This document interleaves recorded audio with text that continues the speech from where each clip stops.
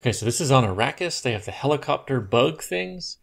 They look like they should have tons of vibration, yet when you're in the cabin, super smooth. Look at that. And then, oof, so smooth. So I see 8 wings. So there looks like there's 8 ball and socket joints for each wing, up and down.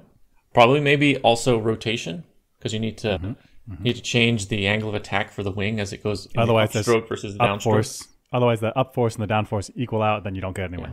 Yeah, so if you look at like a bird flapping or like a insect flapping, there's like all kinds of rotational bendy stuff going on to get the flight to be just right.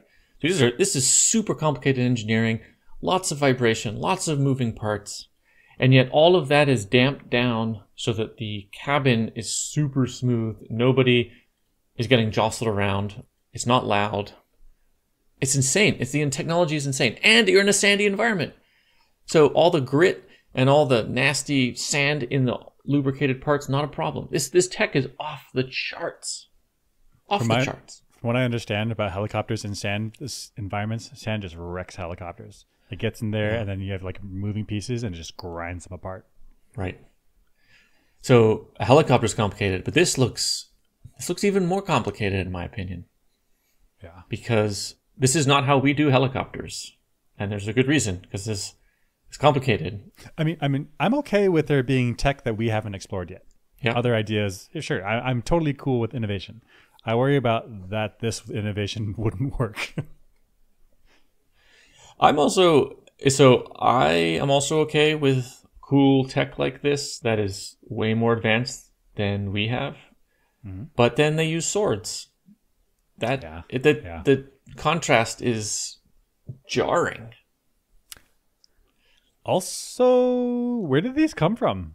Like, did the Atreides family bring these from their home planet, or are these for this planet? Like the Emperor at some point had a group of people that made these for these, and these just live here on the planet all the time.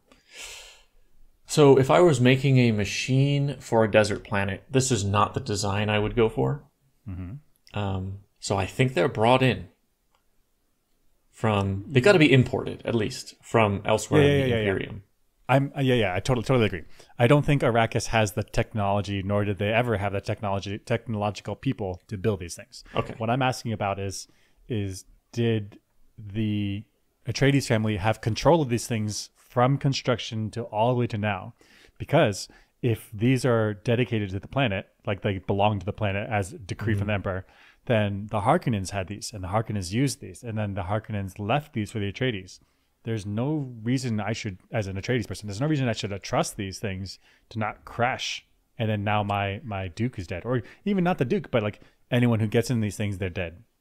And now, I mean, strategically to be so smart, because then whoever is ruling the planet after me, after the Harkonnens, then like they're stuck to ground travel only. Like, that would be devastating on this planet.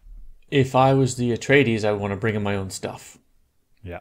And then if I'm using Harkonnen equipment, I would want my guys inspecting and signing off on all the equipment. Right. And I'm not just going to use Harkonnen material, because they're trying to actively sabotage me. Anything they touched, I'd be like, not sure. So just like if I'm moving into their palace, the whole palace needs to be inspected and fully cleaned and the whole thing before I set foot in there. Yeah. So that makes me think either these are Harkonnen things that they were probably maybe Imperial that then transfer from ruler to ruler. Right. But I think the Harkonnens used these before.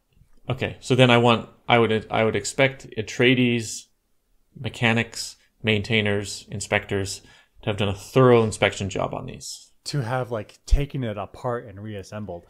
Essentially. Right. Before the Duke gets there at all.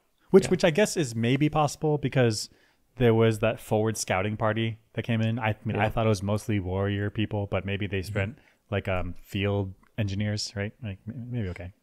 I mean, we think of like a forward scouting party as like soldiers, but maybe it's like some soldiers, but to defend all the support people like maintainers, inspectors, mechanics. I think that's exactly right. You would send an excursion team or recon team, I guess. I don't know, but it's like soldiers that make a perimeter. Then you get the engineers and the scientists in there. And like, man, I get it. That makes sense.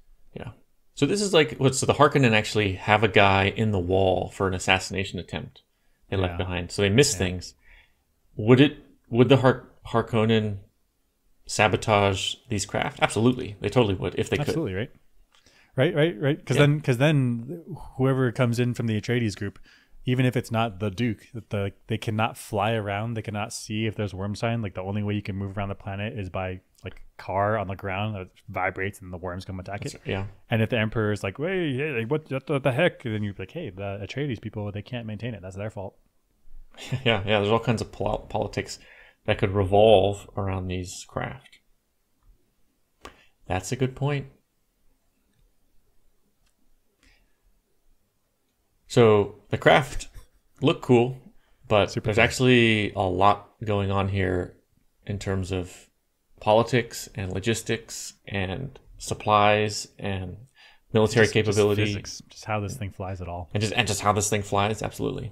So super cool though. Yeah. I'd love to fly one. That'd be super cool.